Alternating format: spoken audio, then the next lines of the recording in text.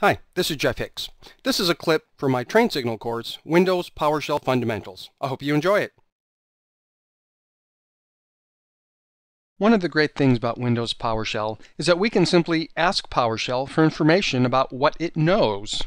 For example, let's say I want to find out what can PowerShell do with services. Well, I can just say help, and help is a shortcut for the get help commandlet, and it will look and find everything it knows about service. And I can see from the help system that, there are commands like get service, stop service, start service.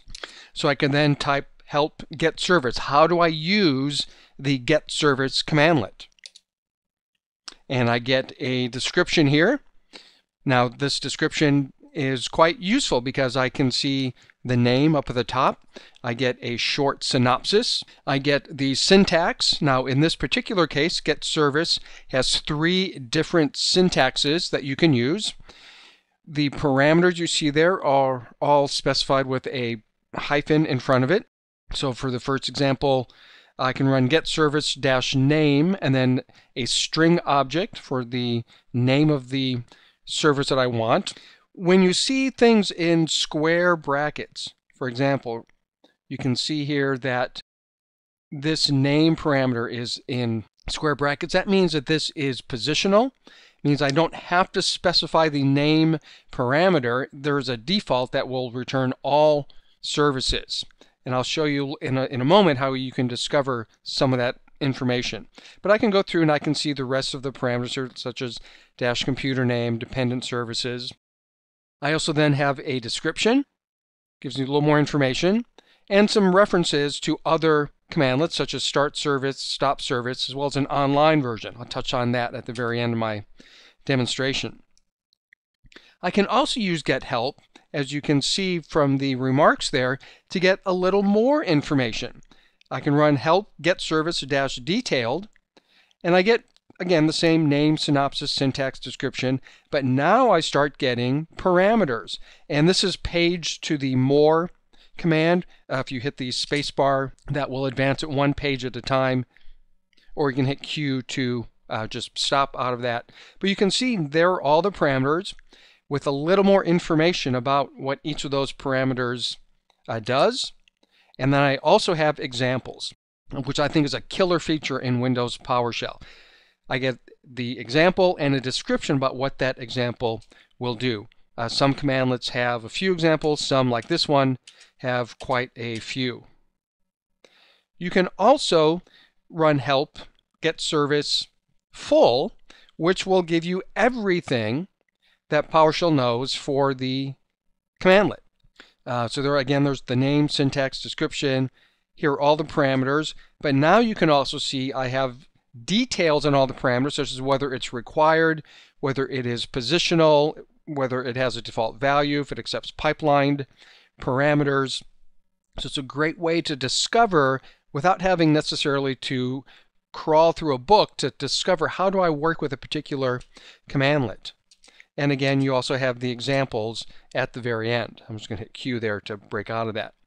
If you just want to see the examples, you can use the -examples parameter for help, and this will jump to just the examples. Again, I'm going to press Q to just abort out of going through all the examples again. There are also, as I showed you, a number of about files. These are help topic files which describe certain concepts. For example, let's say I want to find out about the if construct. I can do help about under bar if, because I can see that from the list. And here is a topic with a description, either a short description and a more longer description, which goes through and explains everything that you might need to know about that particular concept, and some references to other related content. This also works with aliases. So let's say I've been using the dir command. Well, I know that dir is not an actual commandlet because commandlets start with a verb and end in a noun. But I can type help dir and it will resolve to the appropriate commandlet name. In fact, I can also use the -online for any of these Microsoft commandlets that have that URL link. When you do this, your browser will pop up and go to a specific link for that particular commandlet.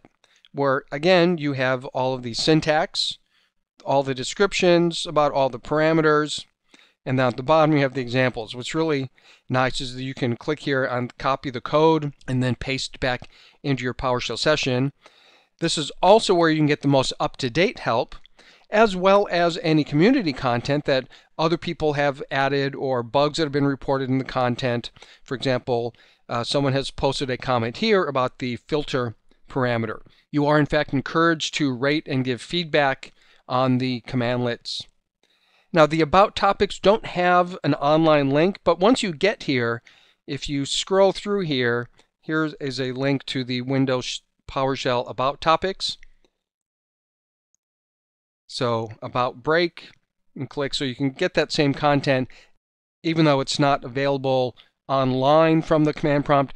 You can get to it from the browser here. And if you totally forget, how do I use help? Well, ask. Run get help, which is the actual commandlet, for get help. Now this scrolls through without the paging, so if it goes by too fast, just scroll up. And again, there is the syntax and all the different ways that you can use help, which you can get by asking help for get help. I hope that was helpful. Thanks for watching. For more information regarding our training videos, please visit www.trainsignal.com.